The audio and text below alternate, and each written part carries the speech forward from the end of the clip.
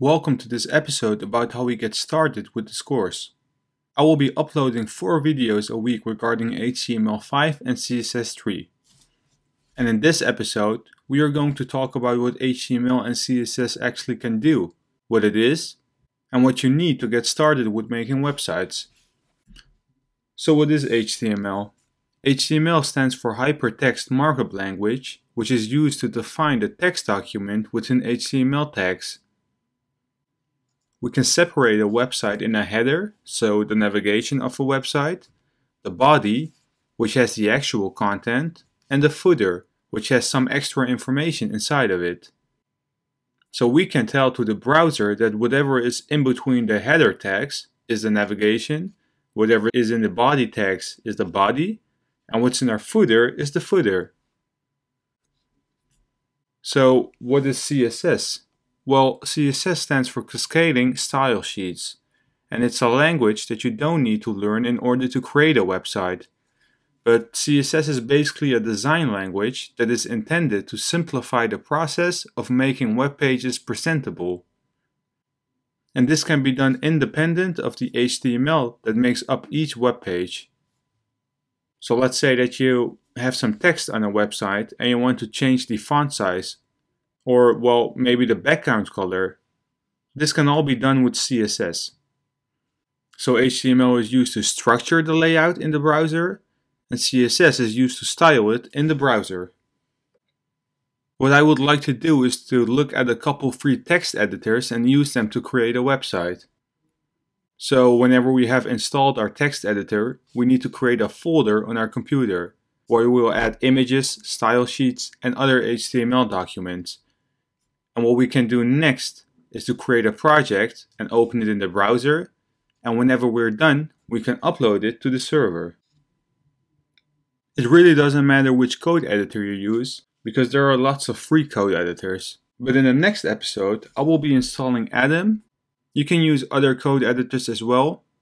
It really doesn't matter because the output will be the same. I recommend you to use or Atom or Visual Studio Code. A question that people ask me a lot is if it's possible to make websites whenever you're not connected to the internet. And the answer is yes. You can run a .html extension inside your web browser without being on the internet. And this is, well, pretty useful if you're on a long flight, because you can work on your laptop for hours long. Another question that I get often is, well, how fast can I learn HTML and CSS? And I won't be saying that you can learn it in 5 or 10 days, because, well, nobody can practice 24 hours a day. Practically, I would say that you should spend a couple hours per day, but it really depends on your dedication and work ethic of how fast you can learn HTML and CSS. So let's go to the browser, and I want to show you what you can actually do with HTML and CSS. So let's go to the website of Airbnb.com. And you can see, well, a bunch of elements that appear on the screen. And at the top, you can see a transparent header, which consists of a logo on the left-hand side of the screen. And on the right-hand side, you can see a navigation. And if I hover on it, you can see a border.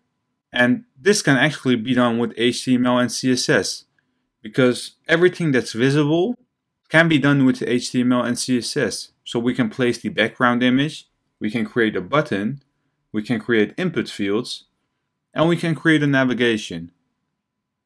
We can also style it to make it more beautiful. What we're not able to do is to create the functionality. So if we want to click on check-in, and another screen appears. But this is done with a different programming language. So what we can do is to create a website of Airbnb, or even a different one. If you have a suggestion, so let me know in the comment section below. We can style it and make it beautiful, just like, well, the website of Airbnb, but we cannot add functionality. And the problem with that is that we basically need to hard code it. So let's scroll down, and you can see all the adventures that you can do. These aren't hard coded right here, but this is information that Airbnb has in their database, and they will just loop through it. During this course, I will explain all the HTML and CSS elements. And this was it for today's episode, and in the next episode, I want to set up Atom as a code editor.